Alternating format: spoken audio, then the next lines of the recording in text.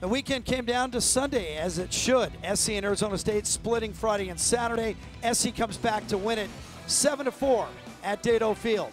But it wasn't easy. Arizona State scores once again early on. It was 1-1. We went to the fourth. Gage Canning, the sophomore, with an RBI double.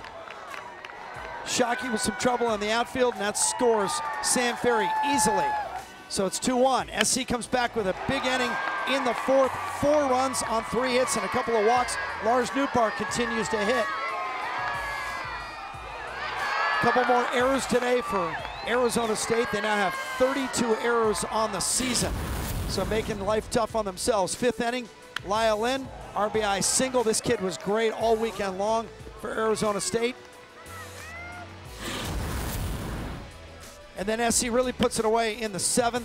Corey Dempster had a hit in every game and had 2 doubles today. This one an RBI in the 7th inning as he chases Christian Moya to the dish. And that's your final score, 7-4. Andy, Arizona State continues to get a little bit better, but this is a tough league to grow up in on the road. Yeah, and you can't play sloppy. They had that sloppy inning there where SC put 4 on the board. And again, it came down to two key at bats. Rios has a base on ball with bases loaded and lets Nootbaar get to the plate with bases loaded.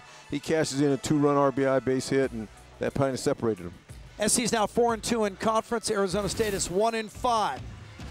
Arizona State busing home to meet Vegas on Tuesday. SC stays here against San Diego State.